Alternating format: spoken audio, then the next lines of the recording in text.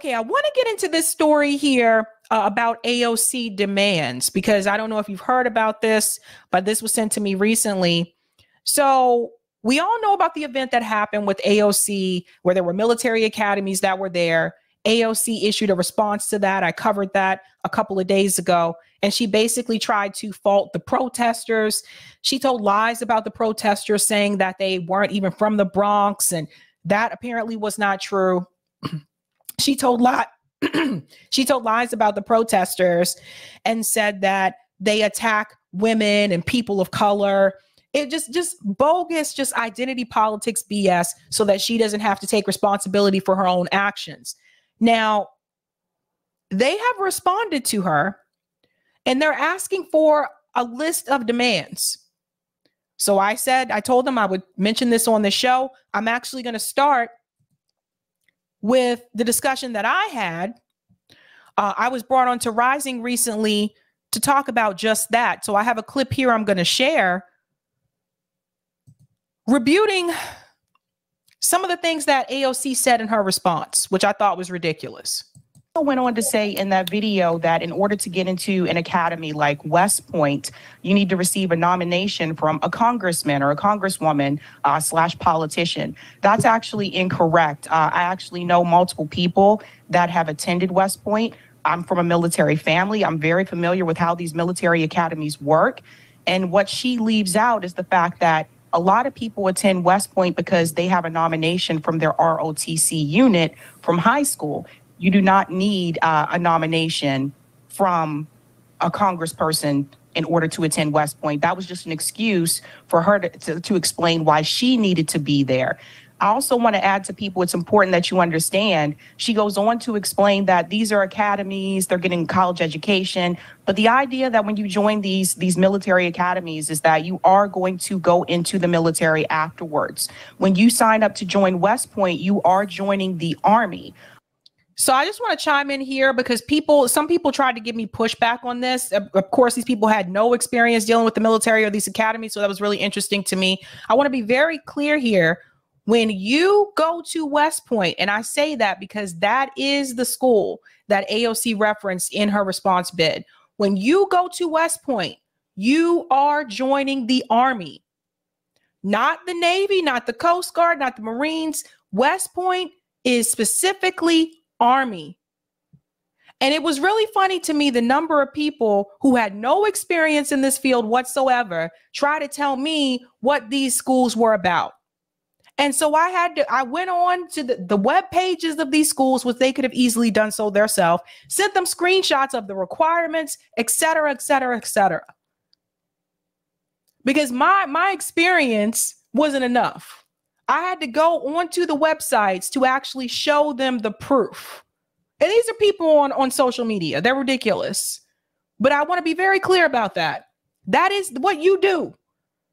People were saying, well, you do need that letter to join the Air Force Academy. I know that for a fact. Quickly went on to the Air Force Academy's webpage. Nope. And sent them other requirements. This is what happens when people honestly is just like, let me jump in and try to defend AOC. I want AOC to be right so badly. Let me try to come back and smear this black woman and tell her she doesn't know what she's talking about. That was some of the things that people said to me. Seriously. Ridiculous. So AOC is now willing to have this conversation with someone who's very familiar with the process, who knows a lot about the military. She wants to get on Instagram instead of posting that video on Twitter, which is where she received a lot of the criticism. And I also thought it was interesting that she goes on to say in that video that the people who are criticizing her are typically people who come after women and people of color. Well, I'm a black woman, so she can miss me with all of that.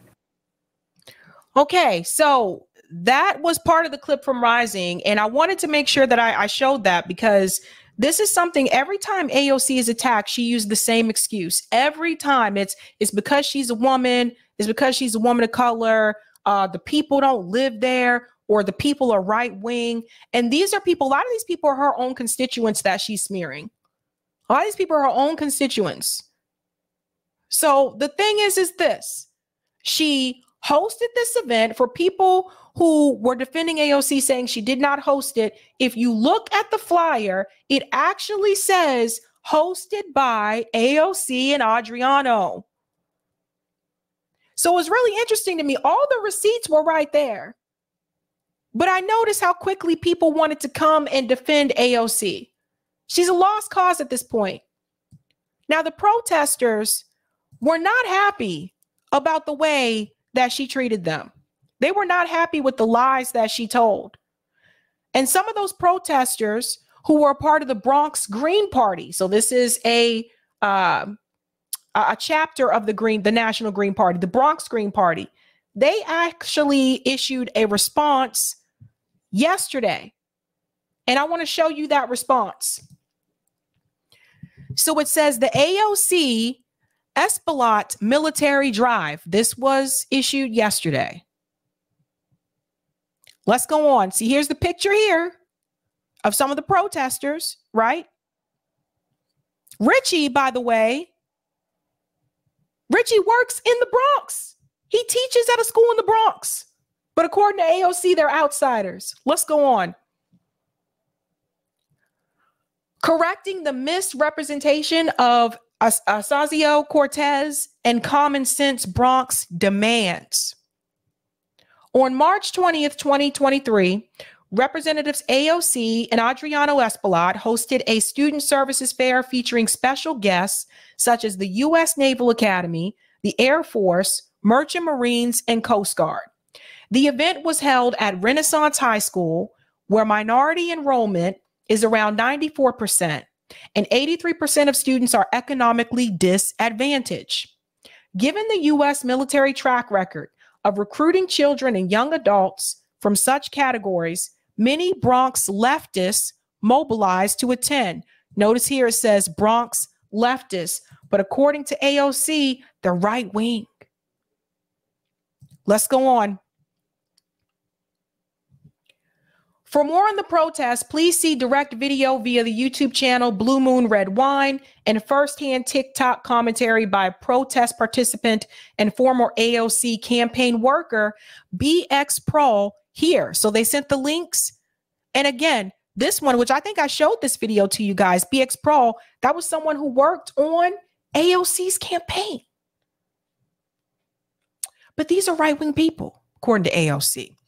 Our goal to ensure military recruiters did not mislead teens during presentations and militaries, and to provide students with a realistic look at what military service entails and what alternatives exist. Most of us are Bronx residents. More than one of us worked with AOC on her 2018 campaign and or even hosted her at our homes. And some of them were also Queens residents because Adriano represents Queens. Our ranks also include the brother of Bronx soldier, Private Abdul Latifu, who was murdered at Fort Rucker this year. That loss, along with the deaths of two young female Latina soldiers, Private Vanessa Guillen and Ana Basaldua Ruiz, are examples of exactly what we wish to warn students of at that event. For those who are not aware, those two women that are mentioned here, those were the two women that were sexually assaulted, and they reported it and they were killed. And they were in the military. Per the school's registration form, the event was open to anyone interested in learning about the different resources and opportunities available to students. Arriving, we found a large military and NYPD presence at the entrance. Most adults without a child were stopped at the door, including a few parents we met in line. Although we had registered and provided photo ID, we and those parents were told our names were not on the list and turned away. And why do you guys think that is?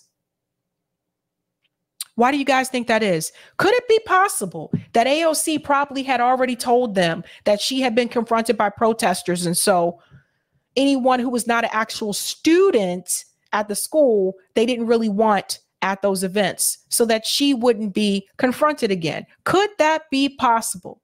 How is it they were allowed to register for the event, but they weren't allowed to actually attend the event? Let's go on. The one member of our group who was allowed to briefly enter reported there were many militaries in the school. You see this? Many. I played this video. I shared this video on Twitter. Many militaries in the school. Later, a retired colonel came out to our group and argued the military was a benefit to impoverished youth, which surely echoed the message delivered inside. I played that video on here as well. Meanwhile, all unattended teens were welcomed and waved in. All unattended teens were welcomed and waved in. You see what's happening? Since we, the public, were barred from witnessing the presentations, our group stood outside in the cold to hear from veterans, soldiers' families, and other longtime activists. Representatives AOC and Adriano Espaillat snuck in the side entrance. At no point did they acknowledge our presence. In a subsequent Instagram post, AOC claimed to be targeted as a woman of color. Ironically, at the very time, our group, largely consisting of POC and women, raised our voices to protect marginalized teens from exploitative military recruitment. And this was another thing that I had mentioned to people. You have to understand, most of those protesters were people of color like AOC or women like AOC. Let's go on. In her video, AOC went on to caution about safety issues for children. Given the event included admission to military institutions such as West Point and Annapolis, none of which had to be there. Safe alternatives for youth are what we are calling for, not as random adults, but as people who live, love, and raise families in the Bronx. Despite AOC's assertions, none of what we relay here is rumor, right-wing, false, vile rhetoric, misinformation, disingenuous, or attacks. All variants on the Trumpian deflection of fake news and alternative facts. We write this as firsthand participants and witnesses, which is what grassroots activism is about.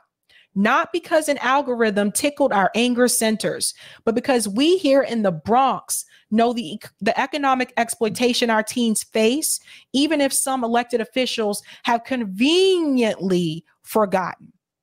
That's her. What grassroots activism also requires is political accountability and transparency.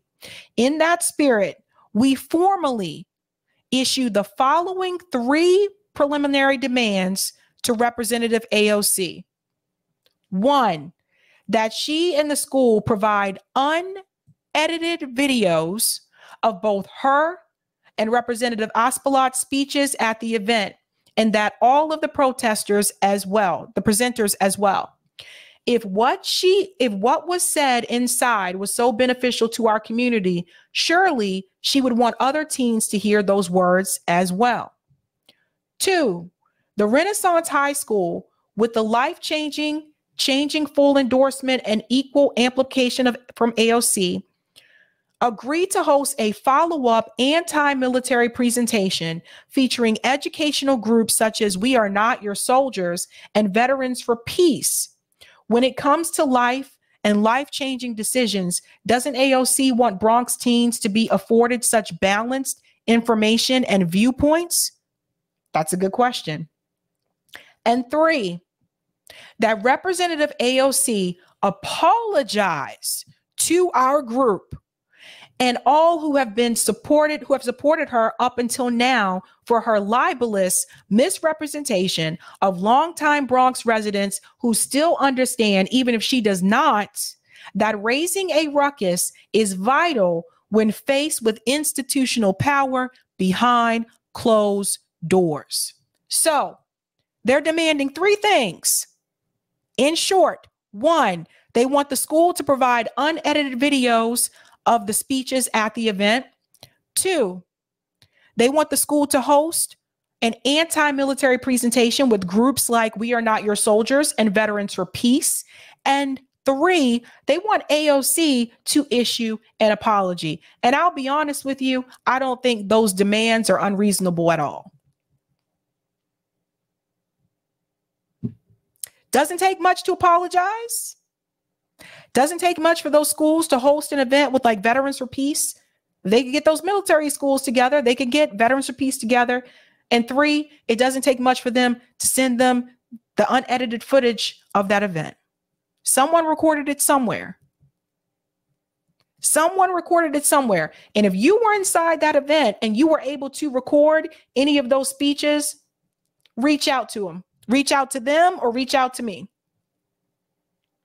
Let us know. That's right. Desert Mantis, those are very reasonable demands. 100%.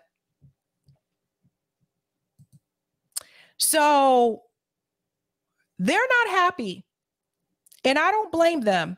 And I knew it. I said, I know this woman is not lying on them in this video. If you have more information, please reach out to them. The Bronx Screens.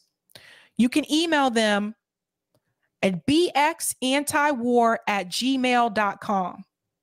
Eric, if you get a chance, can you put that in the chat? That's bxantiwar@gmail.com. And I'll be sure to share these demands elsewhere as well. Because this is, look, here's the see, I told you, look at the protesters. See? See? Most of them are people of color or women. And AOC should really be ashamed of herself. She really should. There's Jose. Jose also lives in the Bronx. Oh, look, there's a woman. Not women. In NATO. And then they also put the link to that Democracy Now video. And it looks like they put the link to my clip saying they attack women. So there's the clip from the live stream that I did. But yeah, please reach out to them if you have more information. Because that's not cool, man. That's not cool. Not cool at all. She's become a typical politician. She's gotten to the point where she can just lie on her constituents like that. And Adriano's constituents. But the reason why people aren't going after Adriano was because Adriano didn't make the statement that AOC did in 2020. He didn't say that the military, they shouldn't be at the, they shouldn't come to those high schools. She did. All right. Let me go to some of these comments here. The Oracle says if AOC had an ounce of integrity, she would have been more circumspect about a high school appearance to ensure there were no conflicts. Rondo says, I don't understand why military recruitment of children is not seen as a crime against that child. And thank you for the super chat, Roger. Oh, yes. Colonel Sanders unleashing his WMD gaslight on us. There you go. I think there's a comment there. Shout out to Delthea, who's been a Sabby member for 19 months. Delthea said the poverty draft is real, and the fact that powers that be are acknowledging that fact in public means they have no problem with the poverty draft. There you go. Go ahead and smash that like button, guys. If you haven't had a chance to do so, we'll do a quick like check. Actually, I don't like check, but CJ like checks. But I'm telling you, go ahead and hit the like button if you hadn't had a chance to do so. Thank you for the tip on Rockfin Roger. I had a young customer some time ago who told me that he went to West Point and he said that Hakeem Jeffries had sponsored him. So that led me to believe that you have to be sponsored by a congressperson to go there. But apparently that's not mandatory. It just helps. Thanks for clearing that up, Sabrina. Yeah, it's not. Like everyone I know that went to West Point that actually got in, none of them was sponsored, or not really sponsored, nominated. None of them was nominated by a congressperson. Not one. So that's that. I'm sure that probably would make you look even better application-wise, but sometimes you never know what they're thinking. I mean, I had another classmate who only applied to West Point, didn't have backup schools. You're supposed to have backup school. He didn't have a backup school, straight A student, ROTC all throughout high school, and he was rejected from West Point. You never know what they're thinking, but yet I know people that didn't have straight A's and, you know, weren't in ROTC the entire time through high school, but they did get in. So sometimes you never know. Ryan said AOC Academy. Oh dear. Oh dear.